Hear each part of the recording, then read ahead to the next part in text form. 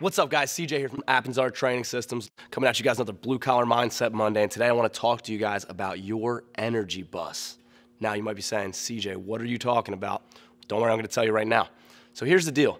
We all have things happen to us in our life. There is no doubt about that, some good, some bad, but I'm going to tell you the result of those events comes from the energy that you put into them. Now, if you choose to feed those events with positive energy, I'm going to promise you have a much better outlook on life, and the things that happen to you are going to start to turn more into positive actions. On the flip side of that, if you put negative energy into any event that occurs in your life, you're going to have a negative outcome, number one, and the actions that are done to you are going to also be negative. So what I'm saying to you is drive your energy bus, guys.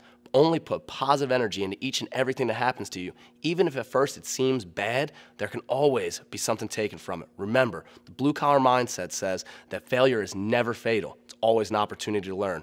That's it for today, guys. Make sure you're driving your energy bus. Peace!